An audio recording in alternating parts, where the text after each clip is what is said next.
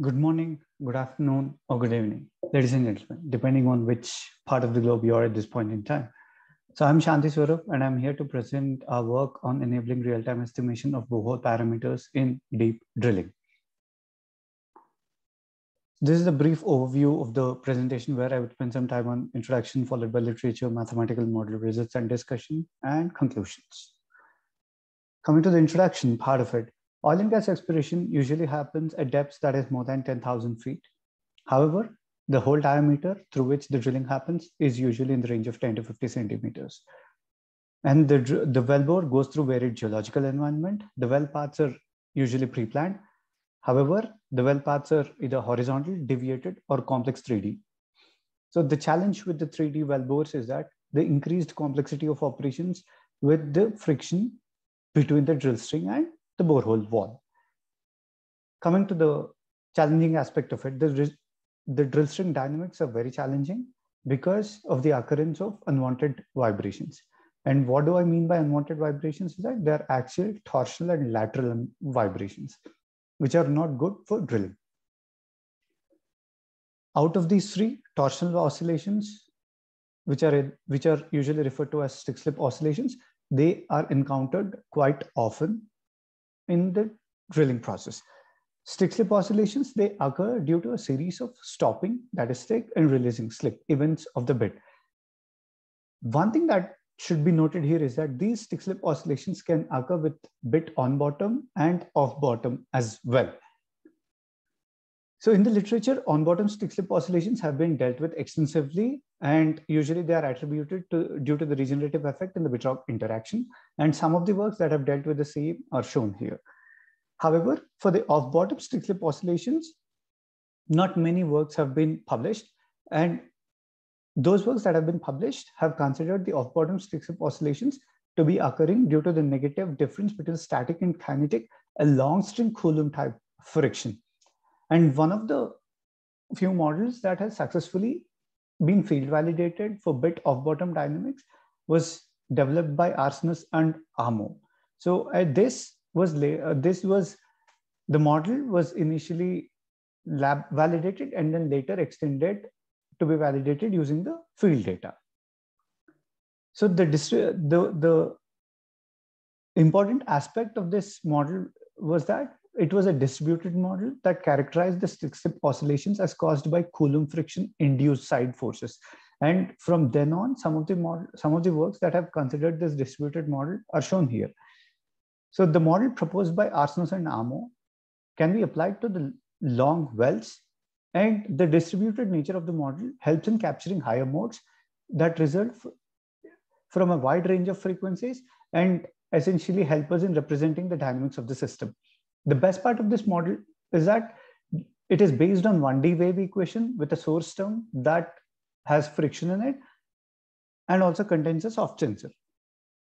So the major advantage of the soft sensor is that it can estimate the friction coefficients, that is the kinematic and static friction coefficients, using only the topside measurements, along with estimating the angular velocity and angular strain of the drill string, which is extremely necessary in validating with the downhole data. And once we have this estimation happening in real time, it helps us in optimizing the drilling operations. That is the biggest advantage of the soft sensor that is used in this work. So talking of the mathematical model, the main assumptions that have been considered in this model are the torsional motion is the dominant dynamic, static and dynamic friction are modeled as the jump, that is the Strybeck curve is assumed negligible. The effect of long string cuttings distribution is assumed constant and homogeneous, and effect of pressure differential inside and outside the drill string on the bending moment is not represented and is assumed to be negligible. So the torque and angular velocity are represented as follows. So, and from there, the source term that includes friction is represented as shown here. So this system of equations that are shown here, the bottom three system of equations that are shown here essentially constitute the entire model and are the base for the entire success of the model in itself. So the boundary conditions are essentially defined at the pipe collar interface, where the angular velocity of the pipe is equal to the angular velocity of the collar at the interface, and torque at the collar is equal to the torque at the pipe for the pipe collar interface. The Coulomb friction is considered as follows, which is essentially defined by having a threshold angular velocity as the condition, and the top drive boundary condition is defined as follows. The main part of this presentation, or the main part of this work where we focus on the observer design, is given as follows. The top drive angular velocity estimate is given or is defined as follows, where alpha and beta are the Riemann invariants, and the same for the pipe and collar sections are defined as follows. So when you replace I with P, it's for the pipe, and when you replace I with C, it's for the collar section. So the boundary conditions that have been obtained in terms of Riemann invariance for pipe and collar are defined as follows, where Z is the impedance. So now, how do we look into computing the source term using the Riemann invariance? We calculate the friction coefficients by considering the Riemann invariance as follows, and the friction estimates for static and dynamic are given as follows. And the best part about this model is that the best part about this model is that the friction estimates that are obtained for the static and kinetic friction help us in understanding how the drilling operation is taking place, or rather how complex the drilling operation can be. So that's one of the main insights that the estimation of friction factors would give us. So what do we mean by convergence criteria? Is the important condition is that both static and kinetic friction coefficients should be less than 1 and greater than 0. These are the bit of bottom friction estimates, and for each step, the static and kinetic friction factors, they converge to a particular value. And if once the value is stable for about 20 to 35 seconds, then those values are considered. And why 20 to 35 seconds is that usually what we have seen is that in 20 to 35 seconds, we usually have about 3 to 5 stick-slip oscillations cycles. Coming to the results and discussions part of it. So here we focus on the well profiles and the evolution of friction factors. Those are the important aspects that we would focus here. And later we would show how we have estimated the downhole parameters. So as you can see, this is one of the slides that tells you about the evolution of friction factors.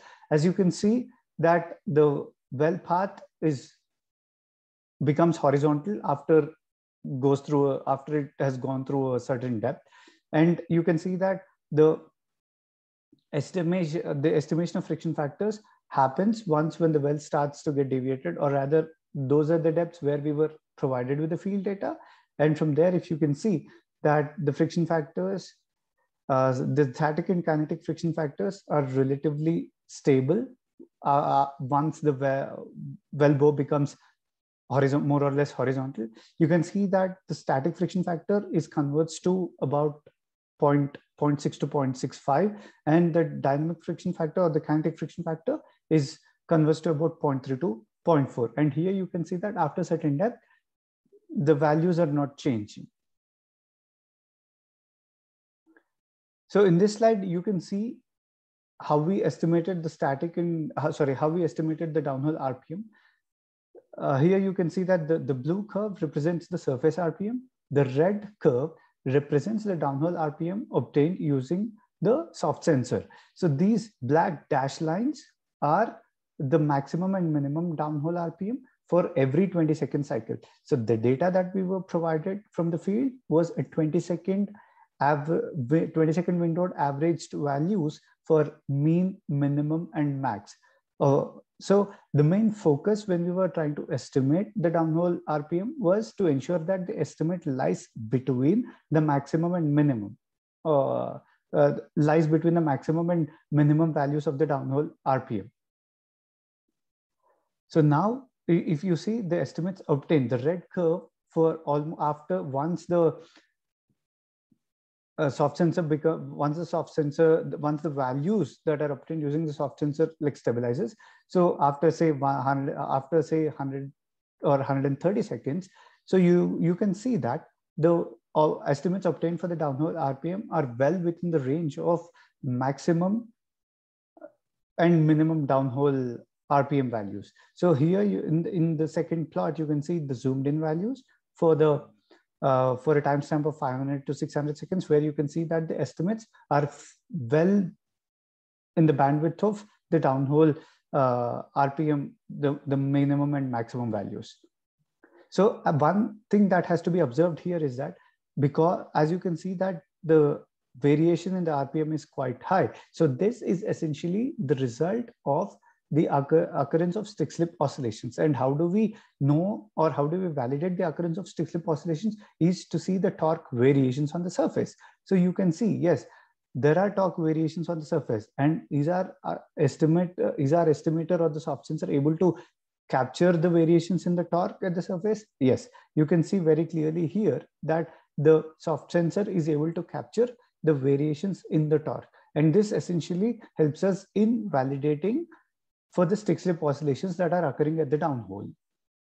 So next, you can see here that the error between the estimated and the real values of the surface RPM and the surface torque is shown here. So for the surface RPM, you can see that it's the error between the estimated to real values is very small. That is, it's between 0 and 1, 0 to 1 for the most part.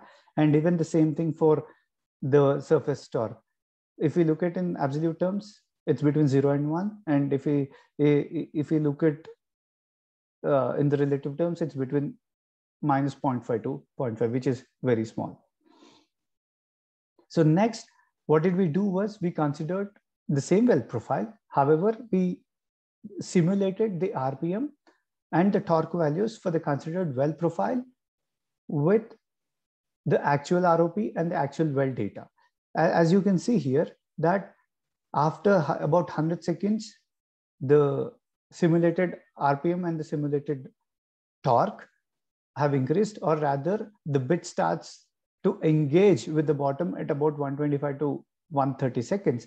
You can see here that with the bit drop interaction model that is considered in the work, and that will help us in and that will be used to embed into the main model to estimate the dynamics of the drill string for both bit on bottom and off bottom. It was essential for us to understand how the bit rock interaction model or the law works with the simulated data, while we consider some of the real parameters. As you can see here, that the downhole RPM and torque for this simulated vis-a-vis the estimated values, they are very close to each other. So now ideally the next step that we are looking at is we have considered the ROP actual, we have considered the well profile actual once. All we need to do is we have to now put in the surface torque and the surface RPM as recorded on the field, and then see how well the model behaves. That's the ideal extension that we are looking at. But on the face of it, it looks like with the simulated data, yes, we are able to estimate the downhole torque and downhole RPM very closely. So to conclude it all, we have obtained the friction factors for a horizontal wellbore for an entire run of the wellbore. We have obtained reasonable estimates. We validated the off-bottom dynamics model with the field data, and we have presented the preliminary results for the bit rock interaction inclusion in the model. Thank you so much, ladies and gentlemen, for your time.